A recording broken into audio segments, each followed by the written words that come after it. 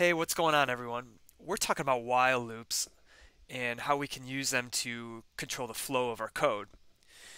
In this video, we're going to look at the keywords break and continue, which we can add to our loop to help give us some more flexibility in the control of our looping. So let's have a look at that. And if you remember from the previous video, we wrote this kind of annoying loop where we would just be we were kept being asked, to enter your name. So we were entering your name, and finally we actually had to enter literally your name in order for the while loop to exit and print thank you. Now, one of the most beautiful things about programming is that there are many ways to accomplish the same task, right? So we're gonna do it. We're gonna do this. We're going to write a program that does the same function, or it does the same task, but we're going to do it in a different way. We're going to use a break statement or a break keyword. And if you notice, if you type the word break, you'll see that it lights up in the same color as my other keywords. So that is definitely a keyword, and you don't want to call any of your variables to be break, or you don't want to call any of your functions to be break. Now, again, I'm going to write a program that does this same thing. Instead of starting by initializing name, I'm going to start with the while loop. And I'm going to say while true, colon, excuse me, I need a capital. There we go. While true. Now, true is always true, right? So true always evaluates to true. And so this is definitely true, and we're going to keep looping. And unless we do something crafty, we're going to have an infinite while loop here because it's always going to be true. So we're going to have to somehow break out of it, and that's where the break statement comes into play. So now I can say something like name equals input, please enter your name. So you see, I didn't have to initialize name here because name is not in the while statement. It's just while true. Up here, it needed to evaluate the truth of this statement, or the Boolean truth, right? And so it needs name to be initialized, but not here. So while true is always true, and so we're always going to be asked to enter your name. Then what we can say is if name equals, right, then your name. So remember, the double equal sign is to test equality. So if I input literally your name, then this Boolean expression would evaluate to true, and the if statement would be true. And in that case, what I'm going to say is just break, like that. Notice the double indentation because I have if inside of a while, and each one of those things requires its own indentation. Now, what this is saying then is if I input your name literally, then I'm going to break out of the loop. And the while is a loop, so I would break out of while. So now outside of the while, so notice the lack of indentation here, I'm going to print thank you. Okay? And this code now I claim is going to do the same thing as my code up here. And just to illustrate that, I'm going to comment out this code, Control 1 after I highlight it, does a block comment, and then I'm going to save it, Control S, and so we're going to run this thing using this new piece of code here. So I'm going to run it. So you'll see, please enter your name, and I'll type Marty.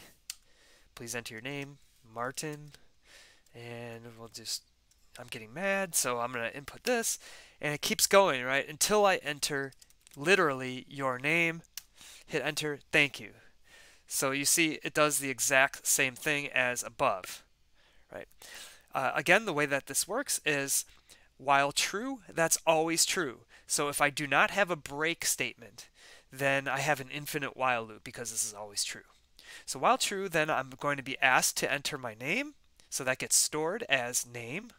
Then if name equals your name, then I break out of the loop, and then I print thank you. Now I'm going to uncomment this by highlighting it and hitting Control 1 again. And let's compare now. And I want to say that in our course, in this beginning programming course, it doesn't really matter which way you would write this. The goal of a beginning programming course is just to get your code to work. That being said, I do want to point out that I think the first way we did it is kind of viewed as the better way of doing it. And the reason is because the first way is more readable. And what I mean by readable is that the while statement gives us some information about what it is exactly that we're doing. You know, as soon as we read line 8, we know that this variable name has to be your name, otherwise it's going to continue looping. So that helps us kind of determine the functionality of this code. Now, in the second way we did it, we're not given that information. We just see while true. So that doesn't really tell us anything about the functionality of the code. We have to keep reading to figure out, what is exactly happening in this block of code and what's going to get us out of the while loop. So I would argue that the first way of doing it is a little bit better, but you just get your code to work. Just get your code to work. So if you want to use the break statement to get it to work, that's fine. All right, I'm going to comment all that out, Control 1. And now I'm going to show you something that's called the continue statement, or the continue keyword. So if you type the word continue, you'll notice that it lights up in blue as well. And I'm going to write a code here that's going to look for a specific person named Joe, or whatever name, and it's going to look for a specific password. Right, so your login credentials. You got your name, Joe, username, and your user password. So how about swordfish? Okay, so what we're going to do is we're going to write a while loop. While true, we'll start with that, although maybe that's not the best way of doing that, but that's okay. And we're going to say name equals, and we're going to ask, who are you? Okay, and so then because it's an input, the person's going to have to enter his or her name. And then we'll compare that. We'll say if name does not equal Joe. Okay, so we're looking for somebody named Joe. Okay, if the name does not equal Joe, colon, right? And notice the double indentation. Then what we're going to say is we're going to continue. And what continue does is it restarts the loop. So it just comes back up to line 23. All right. And then outside of the if statement, I'm going to type print. Let's use the input function again. We're gonna ask for a password. Password equals input. And so by the time it gets this far, we know the person's name is Joe. So we're going to type, hello, Joe. What is the password? And maybe we'll give the person a hint, like, it is a fish. Okay. And so that's going to prompt the person, Joe, to input a password.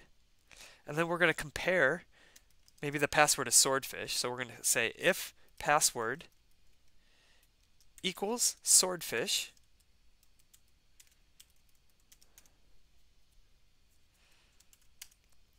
we're going to type break. We're going to break out of the loop. And so at that point, we're out of the loop, and then we're going to print something that shows us we're out of the loop, maybe access granted. All right.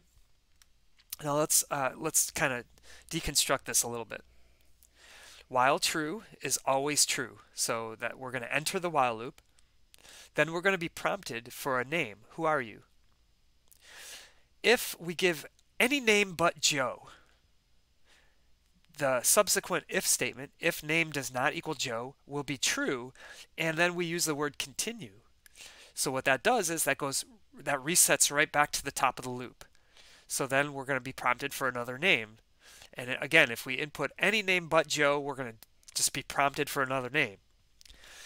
Now, if we input Joe, then this if statement will be false. Joe does not, or it's false that Joe does not equal Joe.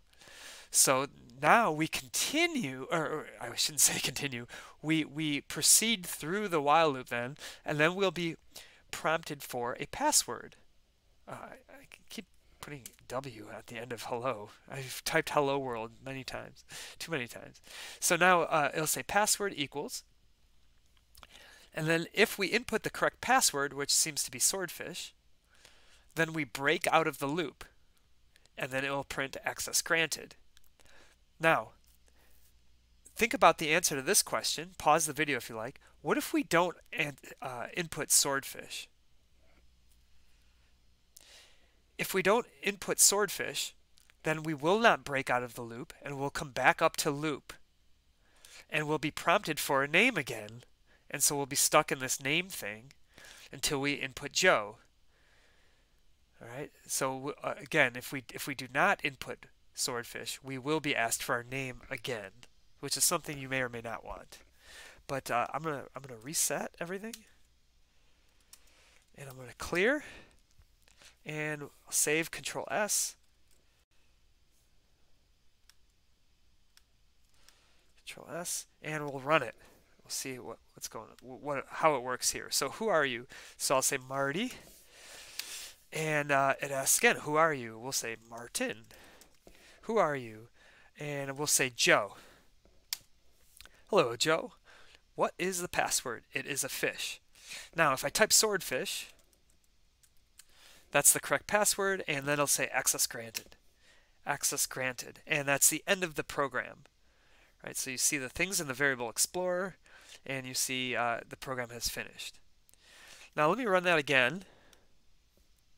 Who are you? So I'm going to just go right to the chase here, cut right to the chase, Joe.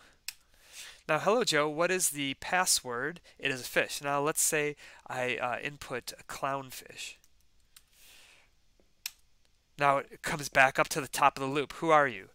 Now, and then it's like we have not yet even entered in Joe again. So I can say Marty or Martin, and the whole thing starts over. All right, I'll enter Joe, and then I'll enter swordfish.